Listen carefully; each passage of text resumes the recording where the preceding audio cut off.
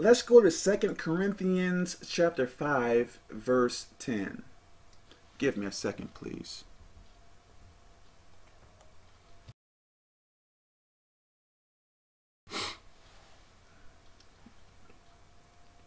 To the left is the King James Version. To the right is the Expanded Bible. For we must all appear before the judgment seat of Christ, that everyone may receive the things done in his or her body according to that he or she hath done, whether it be good or bad. So why do I teach the way that I teach? All of these videos that I make, what am I doing? Listen, when you die, after you die, I don't know at what point after you die, but you have to appear before Jesus Christ. Imagine you lived a very selfish life. You was really rude, mean, lukewarm. You know things of God, but you chose, hey, let me do me. Let me do sins and whatever. What if you stand before Jesus Christ being that way? Imagine the fear. You are standing before God the Father's Son, Jesus Christ. Jesus Christ, part of the Godhead, God the Father, God the Son, God the Holy Spirit. You standing before a being that has no beginning or end. And he took part in making you, and you are standing before him as a disobedient servant. Imagine how you would feel. Look, this is the reason why I teach the way to be, so you can get into heaven if you choose to follow it. I am not saying that I know all about the Bible, because there are some areas that I can't teach about because my comprehension, well, I don't comprehend certain areas of the Bible.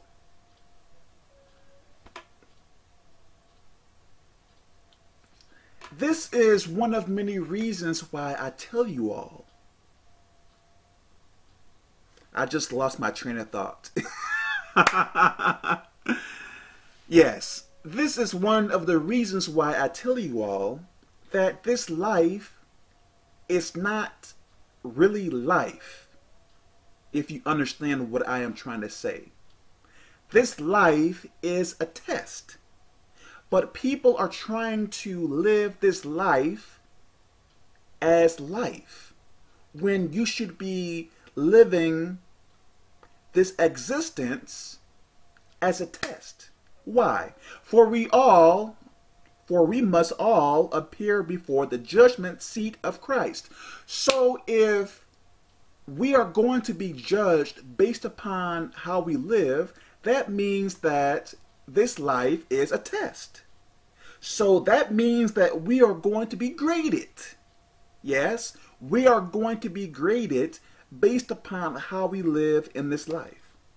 So that is telling you this life is a test. Hey, here goes the book here, and I am going to grade you based upon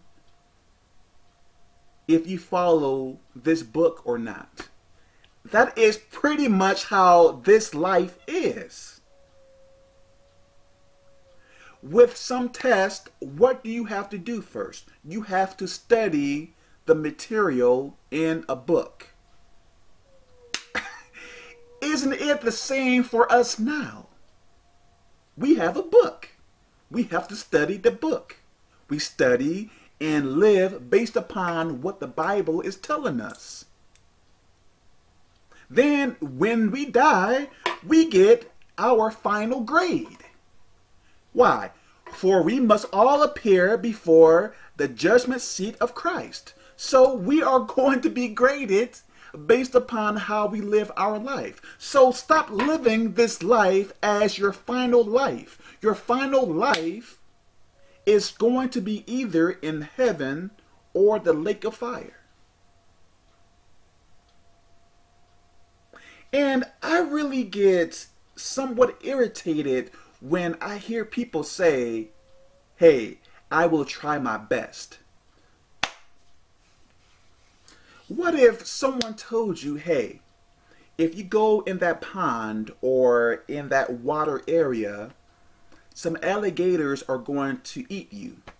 Well, I will try my best not to go into that pond. No, what you are going to do is avoid that pond, right? Or that water area. Like if someone told you that alligators are going to eat you up if you go into that pond, you are not going to go by it. You are going to do what you have to do to not get into that pond. But when a person tells you how to live your life based upon the Bible, well, I will try my best. My Lord. The reason why many people are saying that, because if God was to show you hell, and I believe I gave a few testimonies about certain aspects of hell. Now, I have not seen the entirety of hell. I have seen certain things, and I believe I gave a testimony on certain demons I saw too. Not in the hell, but in my personal walk with God.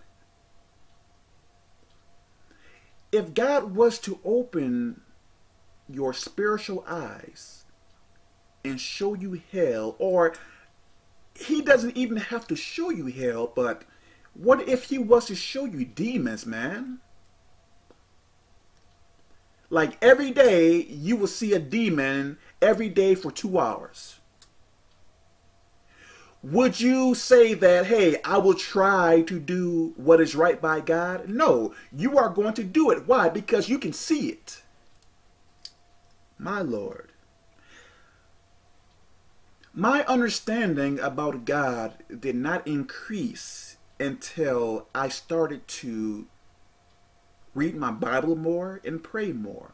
So even when I begun to serve God, I did not understand as much as I understand now, but I believed what was written in the Bible, even if I could not fully comprehend it.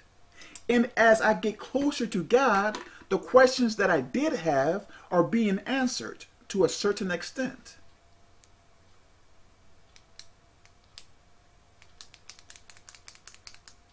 Oh, my Lord.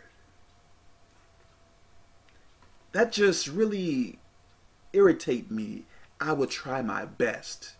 And be so careless about it when you say it. Oh, my Lord. So, listen, man.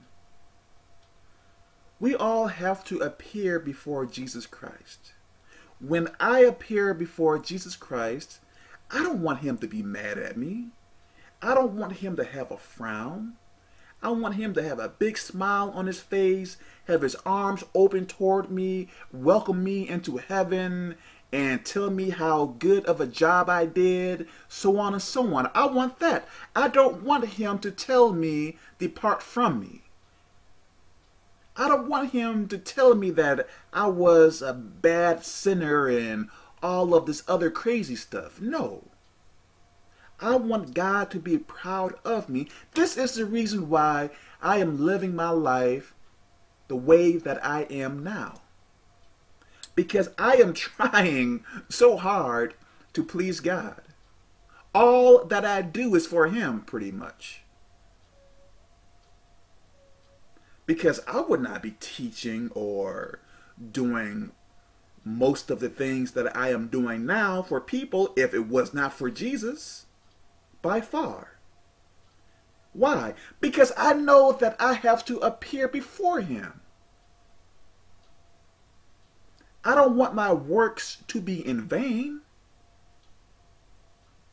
That's why I am sacrificing so much in this life so I can please God.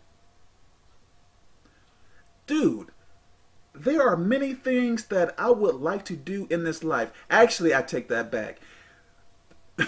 The more understanding I get about sin and demons and stuff like that, I find out that the sins that I once did was not as fun as I thought it was.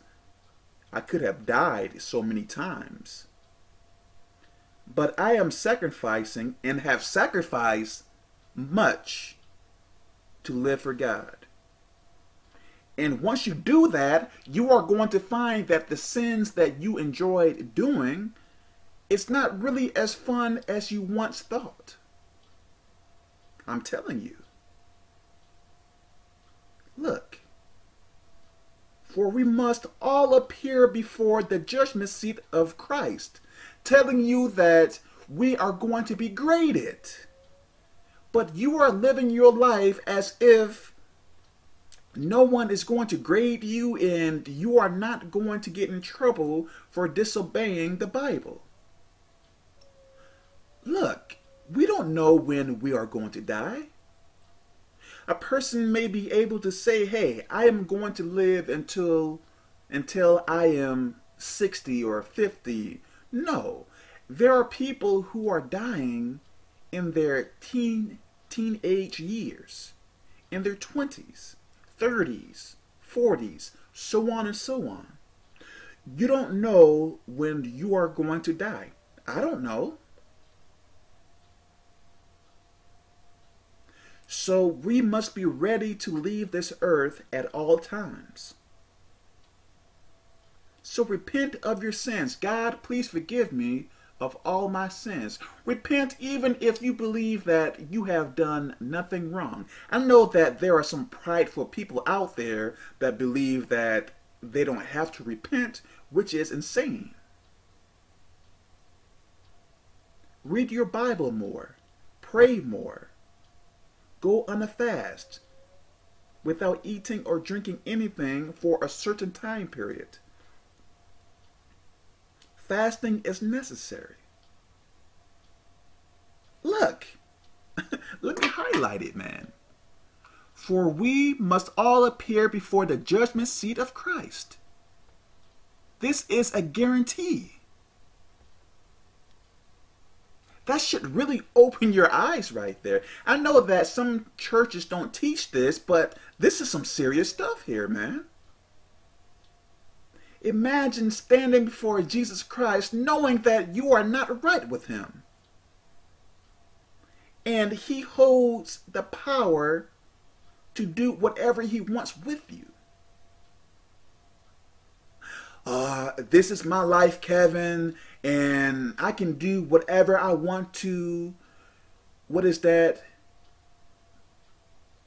YOLO? You only live once or something like that? That is crazy talk. No, once your earthly suit dies, your spirit is going to come out. Your spirit does not die. Your body dies, this flesh dies, but your spirit never dies. So, you never die. The real you is not this earth suit.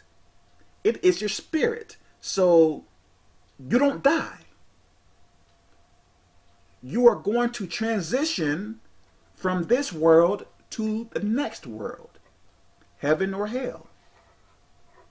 So you only live once motto, whatever that is a lie. You only live once. I believe that is true because Yes. You only live once. Yes, that is true because you are not going to die per se. This body is going to die, but your spirit is not going to die. So, yes, YOLO is right because you will only live once. So, I pray that this makes sense. God bless.